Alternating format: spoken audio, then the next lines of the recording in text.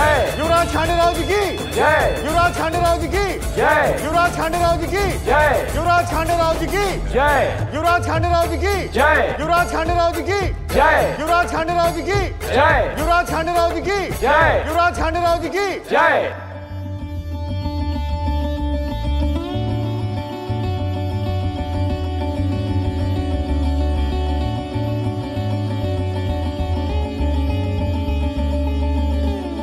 आज ये पहला अवसर है जहां मल्हार राव होलकर के बाद कोई और इस सिंहासन पर बैठेगा।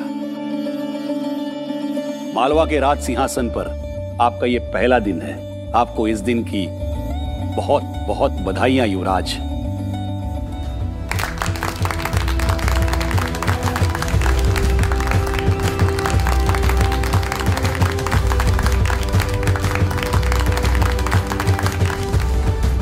आपके पिता सुबेदार मल्हार राव होलकर साहब की गौरवशाली परंपरा आपके प्रयत्नों से उज्ज्वलित भी होगी और निखर भी उठेगी। यहां उपस्थित हम सभी को इस बात पर पूरा विश्वास है।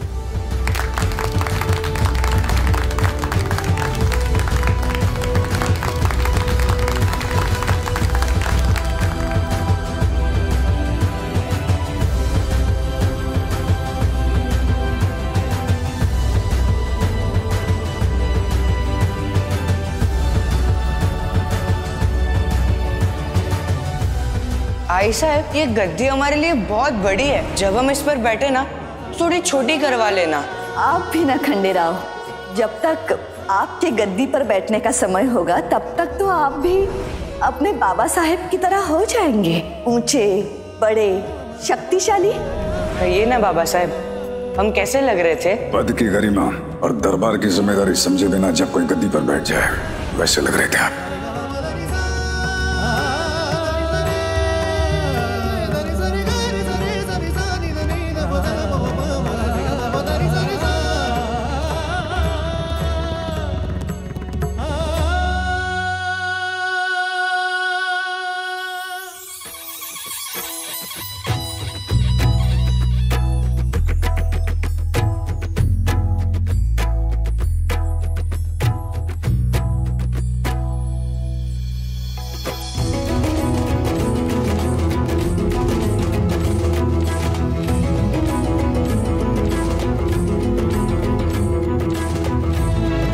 हम जो नहीं चाहते थे वही हो गया। जब अहिल्या को राजपाट सौंपा था, कम से कम गद्दी पर बैठने का साहस तो नहीं किया उसने। लेकिन इस बार मल्हार राव ने ये अधिकार अपने बेटे को दिया।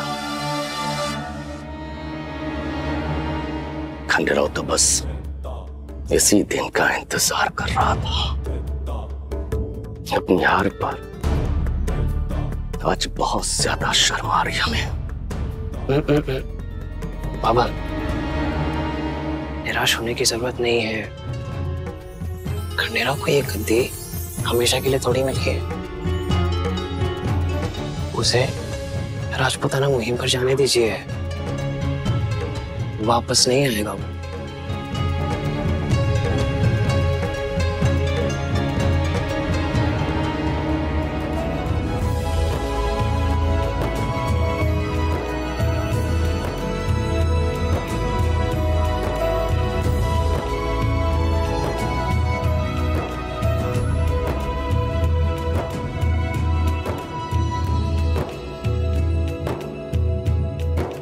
आप दोनों के मन में जो भी भावनाएं हैं एक दूसरे के लिए,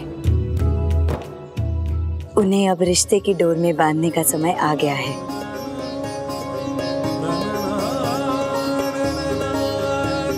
लेकिन मोहिनी साहिब, आपको तो पता ही है ना, 10 दिन बाद मुझे खंडेराव के साथ राजपूताना मुहिम पर जाना है।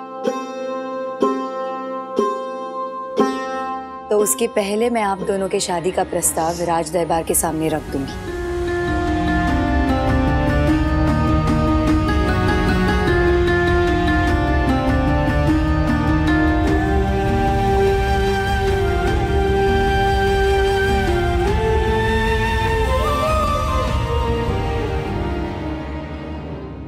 दरबार की कार्यवाही शुरू की जाए। युवराज, आज दरबार में दो किसान भाई राम जी और श्याम जी अपनी समस्या लेकर उपस्थित हुए हैं, जिसकी वजह से उन दोनों में एक बहुत बड़ा विवाद खड़ा हो गया है और उसके निपटारे के लिए इंसाफ के दरबार का सहारा लेना पड़ रहा है।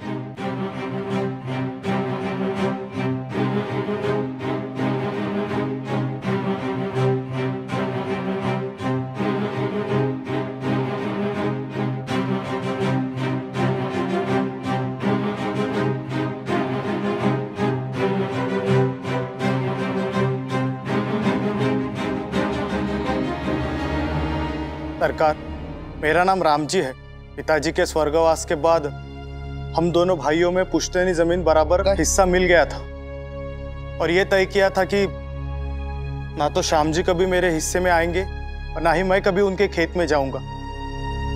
लेकिन सरकार, खेत में एक कुआं है जो श्याम जी के हिस्से में आता है और श्याम जी कहता है कि वो उस कुएं से मुझे एक बूंद पानी भी नहीं देंगे। नदी कोसों दूर है सरकार, अब मैं अपने खेत के लिए पानी कहां से लाऊं? लिखा पढ़ी के सारे कागज हैं मेरे पास सरकार।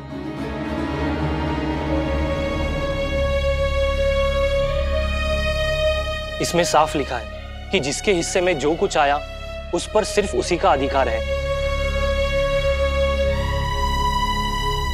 राम जी इस बात पर राजी भी हुआ था। अब मैं पानी देने से मना करूं तो गलत क्या हुआ सरकार?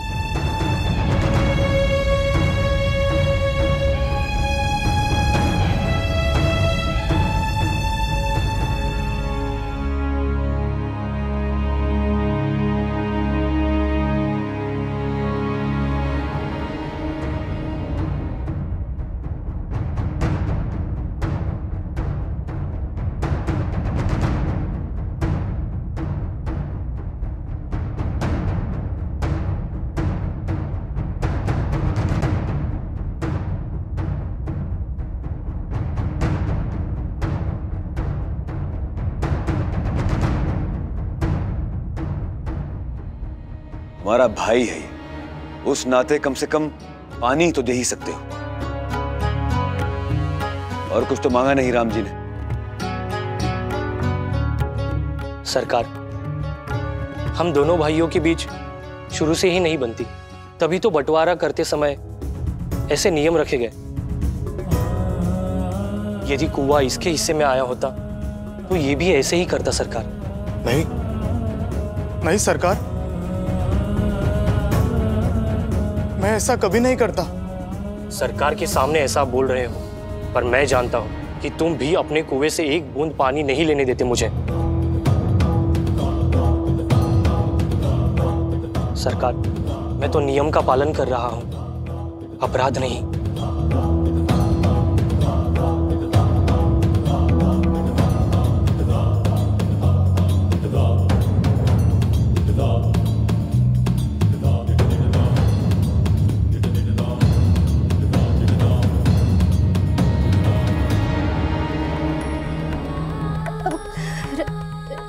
राज दरबार में इतनी जल्दी? अहिल्या, मैं तो ये सोचकर भी कांप रही हूँ। रेनू, अब पीछे हटना नहीं है, हिम्मत जुटानी पड़ेगी तुम्हें। परीक्षित भाऊजी को देखो, सारे समाज से दुश्मनी मोलकर, रीत रिवाज और परंपरा के विरुद्ध जाकर अपने भविष्य को दांव पर लगाकर तुम्हारे साथ शादी करने को तैयार है वो। और इस समय तुमने ही उनका साथ नहीं दिया तो कैसे चलेगा रेनू? पर शादी के बारे में तो मैंने अभी तक सोचा भी नहीं है। तुमने सोचा नहीं है क्योंकि तुम्हें लोगों का डर सता रहा है रेनू। लेकिन ये सच तुम इनकार नहीं कर सकती रेनू कि अपने घर संसार का सपना धुंधला ही सही, लेकिन अब तुम देखने लगी हो।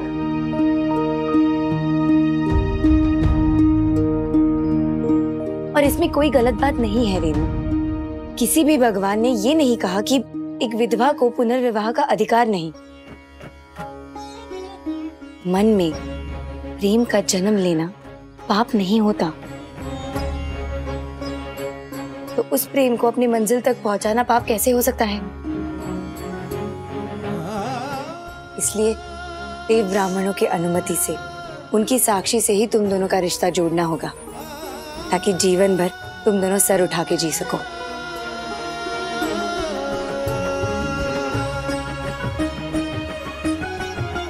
मैं जानती हूँ ये बहुत बड़ा और अहम फैसला है। तुम दोनों सोच लो फिर से, मन में अगर कोई शंकाएं हैं तो उसे बातचीत करके दूर कर लो, फिर मुझे बता देना। वहीनी साहब, मैं सब सोच चुका हूँ।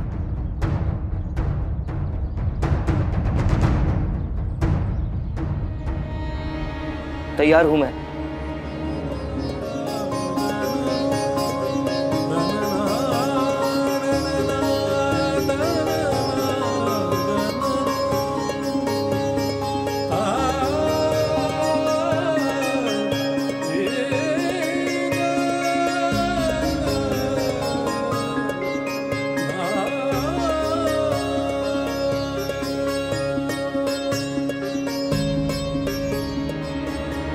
अरे देवा,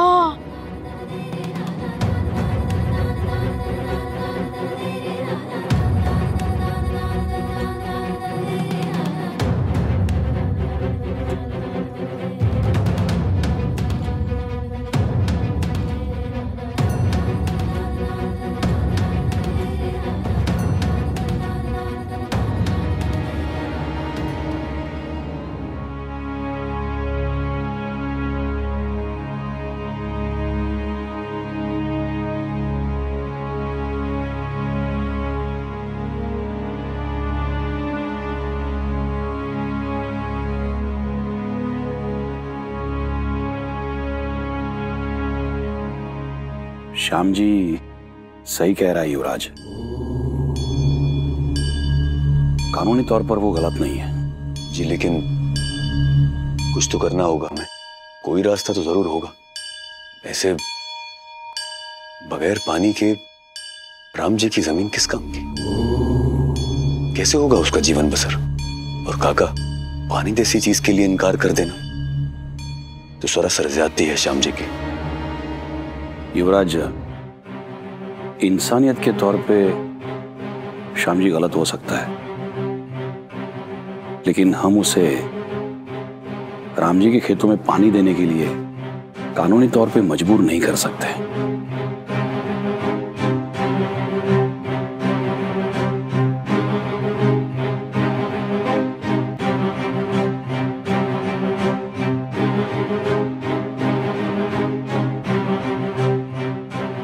जी दादा, शाही खजाने के खर्च से राम जी की जमीन पर कुआं बनवाने का काम जितना जल्द शुरू हो सके बेहतर होगा।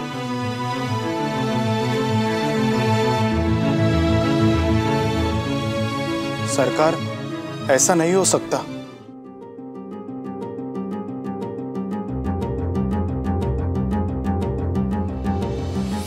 इसमें क्या मुश्किल है? सरकार, मैं बहुत कोशिश कर चुका हूं, खेत में हर जगह पर खुदाई कर ली, लेकिन पानी कहीं नहीं मिला।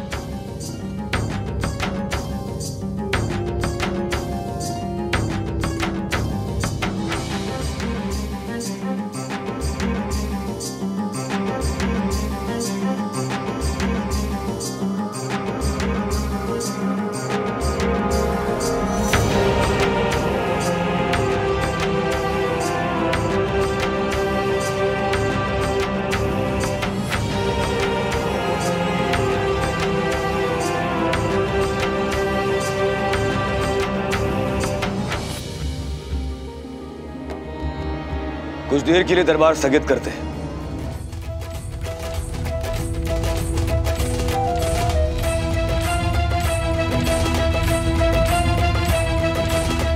आप दोनों इंतजार कीजिए, नतीजे पर पहुंचते ही आपको बुला लिया जाएगा।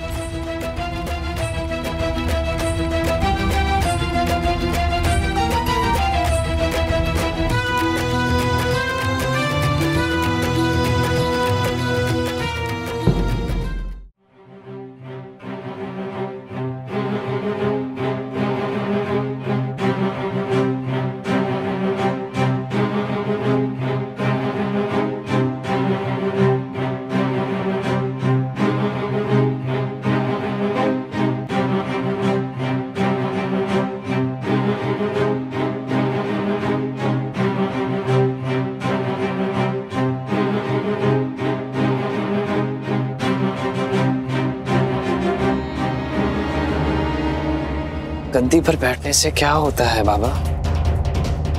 दिमाग भी तो होना चाहिए। पहले दिन ही इतना पेचीदा मामला सामने आ गया। युवराज की काबिलियत पहले दिन पता चल जाएगी सबको।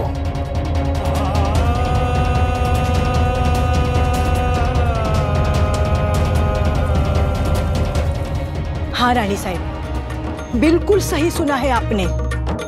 अहिल्या शादी की बात कर रही थी, वो भी विधवा की शादी। चलो उसकी तो मति मारी गई है, पर रेणु वो भी कम बेशरम नहीं है, झट से सर हिला दिया। शिव शिव शिव, हे देवा, ये घोर अनर्थ होने से पहले उठा लेना मुझे।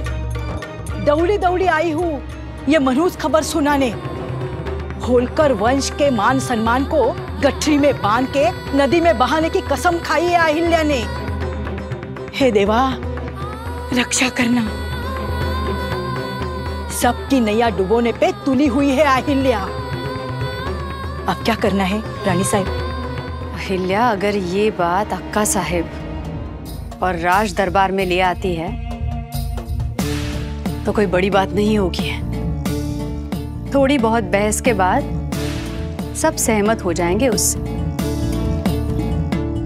पढ़ी लिखी है ना, न जाने कौन कौन से ग्रंथों के श्लोक और उदाहरण ले आएगी और अहिल्या सबको मानने पर मजबूर कर देगी कि एक विधवा का पुनर्विवाह कोई पाप नहीं है। क्या? देवा रे देवा। तो फिर अहिल्या तरीके से ये बात सबके सामने लाए, इससे पहले हमें कोई बहुत बड़ा तमाशा करना होगा। एक ऐसा तमाशा जिसको देखकर सबको घिन आ जाए। अहिल्या ये बात किसी से भी कह पाए, इससे पहले इस मामले को एक बहुत बड़े धमाके से सामने लाना होगा। और ये कैसे करना है हमने सोच लिया है।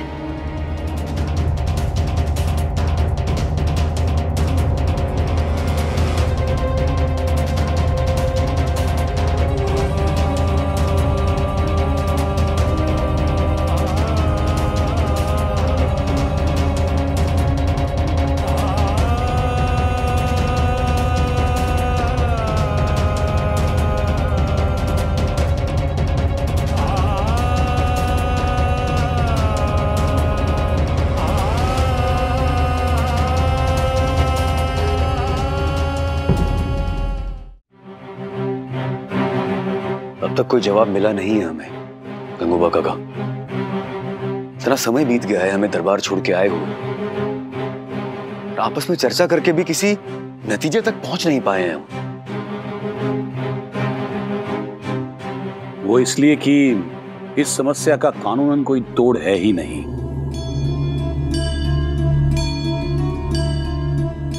ये बात तो शायद राम जी भी जानता है,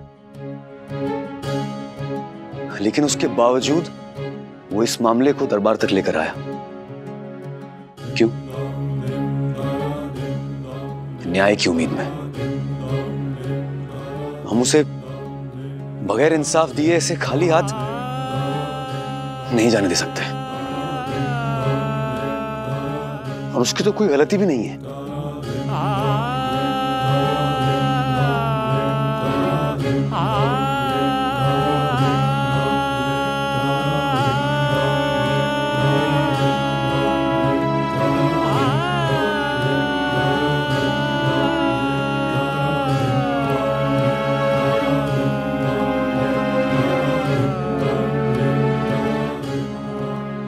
एक काम करते हैं, श्याम जी से सीधे सीधे कह देते हैं कि सरकार का आदेश है, उसको पालन करना ही होगा। राम जी को पानी देने से इनकार नहीं करेगा वो, वरना कारावास में डाल देंगे।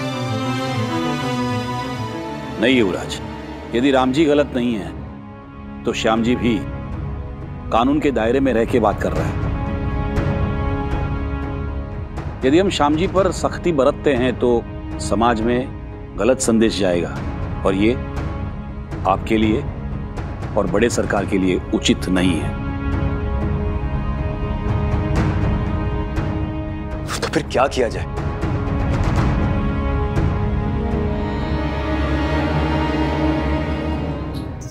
दरबार में सभी सरदार पूछ रहे हैं सरकार, कार्रवाई कब शुरू होगी?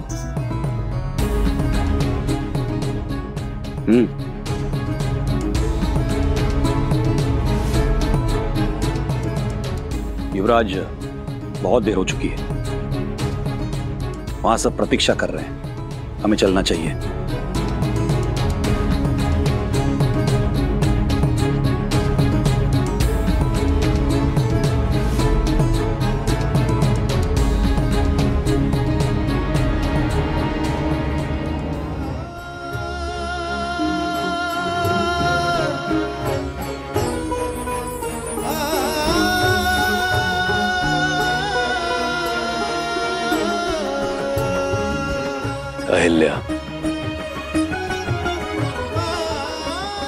अहिल्या के पास हर समस्या का तोड़ मौजूद है।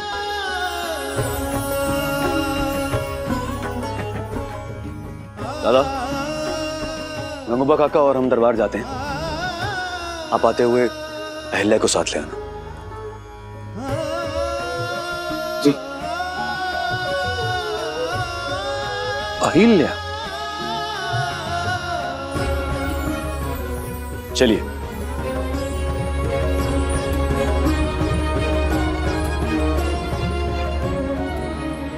चलो अहिल्या, दरबार में तुम्हारी जरूरत है।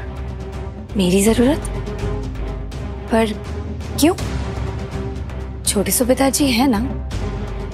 तुम्हारे छोटे सूबेदार जी ने ही भेजा है मुझे तुम्हें अपने साथ दरबार ले जाने के लिए। एक पेचीदा मामला आया है जिसका निपटारा करना है, इसलिए जल्दी चलो, खंडेराव हमारा इंतजार कर रहा है।